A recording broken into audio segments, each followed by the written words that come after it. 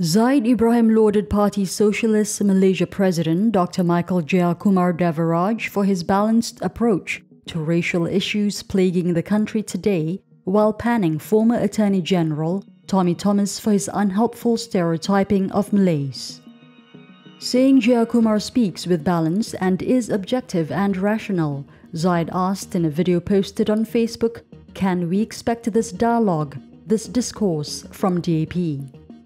Zaid was referencing Jeyakumar's speech at a political forum held on Saturday, during which he challenged the prevailing non-Malay mindset, which suggested that only the Malays exhibited the dark forces of racial and ethnic policymaking.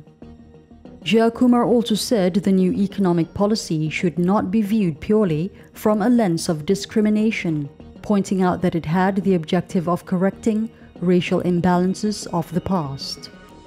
The PSM president also spoke on matters of economy and industry, pointing out that small and medium enterprises in the country were dominated by the Chinese community but employed very few Malays.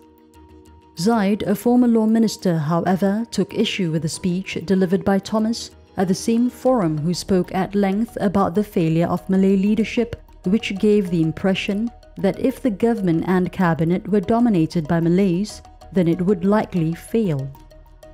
Zaid then raised the question as to what type of Malays are acceptable to DAP and called on the party's leadership to state whether it agreed with Thomas's analysis of the matter.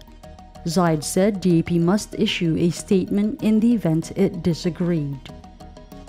Although acknowledging that racism does exist in Malaysia, Zaid said it would be wrong to put the blame for it entirely on the Malay leadership.